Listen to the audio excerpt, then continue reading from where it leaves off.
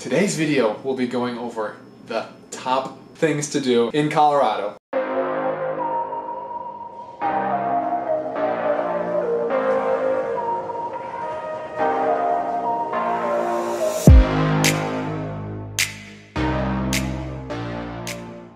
Alright, so did you get your city fix? Did you stuff your fat little bellies and break your wallets and your bank accounts with all the money you spent? Very good, because we're heading back out, guys. We're chasing some more adrenaline and we're gonna have some crazy experiences. So number 4 in Colorado is cliff jumping. With a huge disclaimer, do this at your own risk. If you're terrified of heights, consider it, because it's always good to overcome your fears. But if you're worried about getting hurt, I totally understand. Pussy. Not kidding, I'm kidding. I totally understand, but it's a really fun experience, and if you're smart about it and you don't get too caught up in trying to impress people or jump too high up,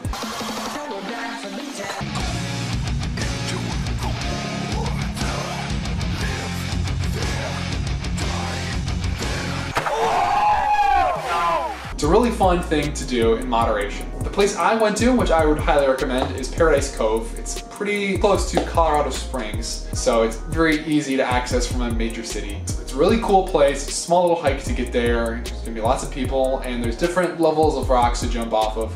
Don't be an idiot and jump off of the highest one.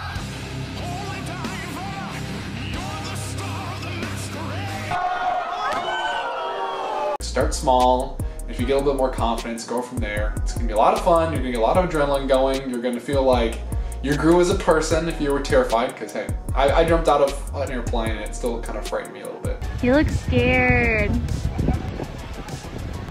Now, if you're not near Colorado Springs, some other options are Devil's Punch Bowl. This is located near Aspen, which is a really famous ski resort.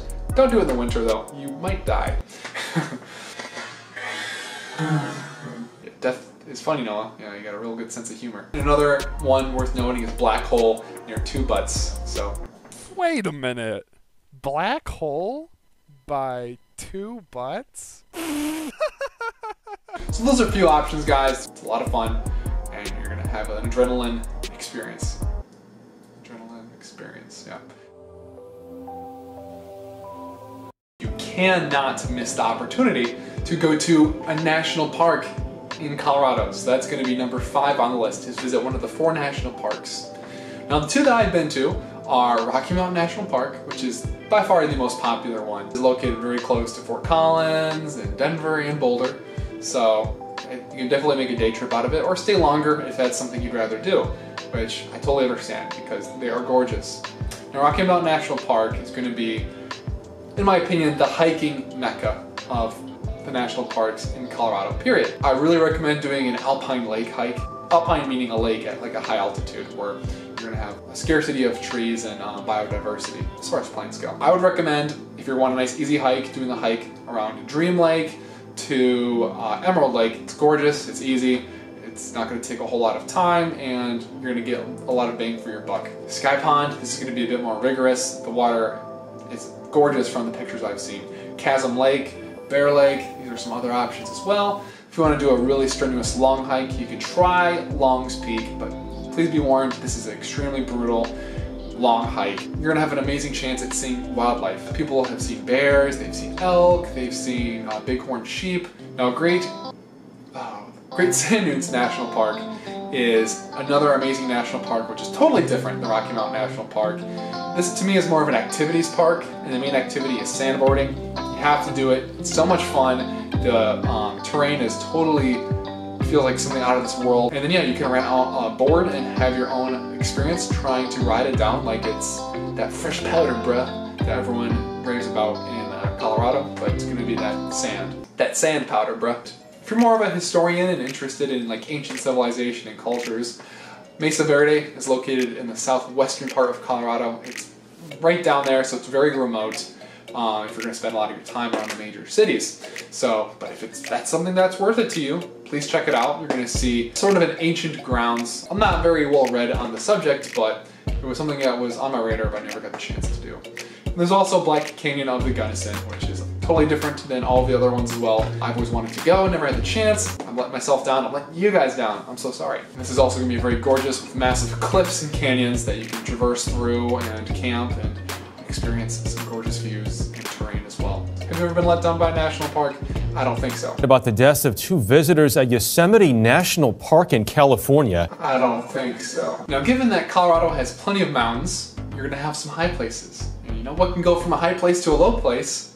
Water. Check out a waterfall, guys. You really have to do this. Who doesn't love waterfalls? Perfect time to do this is gonna be late spring, early summer. You're not gonna really see them in fall because everything's gonna be dried out a bit. You're not gonna see them during the winter because everything's gonna be frozen. So the first one that comes to mind is this hidden secret waterfall. I don't even know the name of it. I've looked and I've tried to find it. It's located by Rainbow Hot Springs. So if you wanted to do the hot springs, you went to Pagosa Springs, you have to hit this one up, guys. It feels like something out of Hawaii. It's free falling. You can walk behind the waterfall. You can get under it and take a shower. And it's located a little bit off of the hiking trail, so you'll have it all to yourself. It's truly magical, guys. Some other options are Treasure Falls, which is another massive hot spring. It's located just off of the highway by Pagosa Springs. This one, you can't really interact with it to the extent you could with the one I just mentioned, but it's really gorgeous. You can hike up near it. You can feel the mist coming off of it. It's gonna be hitting you in the face. That's how close and personal you can get with it, but you can't really take a shower with it. Now there's also Zapata Falls, which is located near Great Sand National Park. Make sure you have a 4-wheel drive car. I cannot stress that enough. Otherwise, you will kill me once you realize that your suspension and your car got totally messed up trying to get there. But again, you can walk right up to it. It's kind of located in a cave, which is a very unique atmosphere. The water kind of almost seems like it's illuminating because everything around there is a little bit darker and light is coming through where the water is coming through, right? And if you want to visit the biggest waterfall in Colorado, go to Telluride. This is located in southwestern Colorado as well.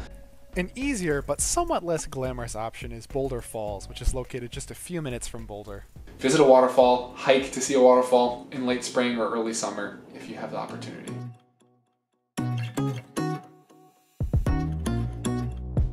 And last but not least is you have to visit a mountain town or one of the smaller towns in Colorado. There's plenty of options, so if you're driving around the state to do one of the options or one of the activities I've outlined earlier, pick whatever one's most convenient. The ones I'm going to mention are going to be littered throughout the state, but these are my personal favorite, so any one of these I think you'll have a lot of fun. So the ones that come to mind are going to be Vail. It's one of the most popular ski resort towns, I think, in the whole country.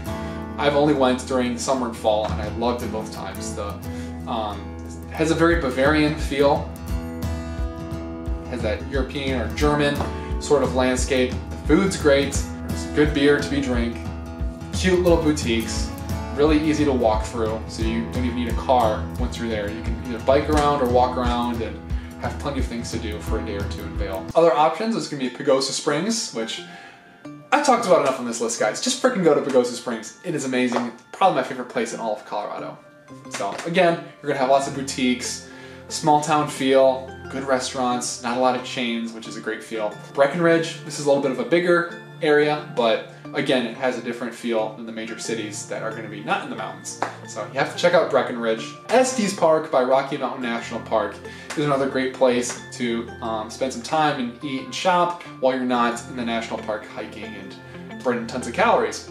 And also Aspen is another famous ski town, but again, there's a lot more that meets the eye than just skiing. So you can visit there any time of the year and you're going to have a totally unique, wonderful experience. Alright guys, so that's the list. That's my top 7 experiences that you need to do in Colorado, guys.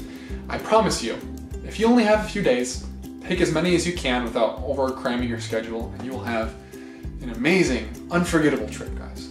Unforgettable. Not just like, oh, that was so much fun, but like, you'll be talking about it for years. And if you go by yourself, then hey, you're gonna have amazing memories, take lots of pictures, and share them with people, and they'll be begging you to take them next time. If you have a week or more, I think it's very possible for you to fit all of these into your schedule, especially if you're staying in a location that makes it easier for you to access numerous amounts of these activities. You can do a few in a day, potentially. That's my guide, everybody. I think it's an amazing guide. Again, I know it didn't include skiing or snowboarding or smoking that dope because that's something I really partake in. These are things that I've done and I would do time and time again because I had so much fun, so much satisfaction doing them. So I hope you like the list, guys. Start planning your trips now, or if you're living in Colorado and you haven't done any of these, time to get going because you're gonna have a blast and you're gonna thank me later. So I hope you liked the video. I can't wait to hear from you in the comments. Are you planning a vacation in Colorado soon? Do you live in Colorado? What do you think? Does it make you excited to travel again? Please let me know down below. So it's been real, guys. Thanks for watching, and I'll see y'all soon.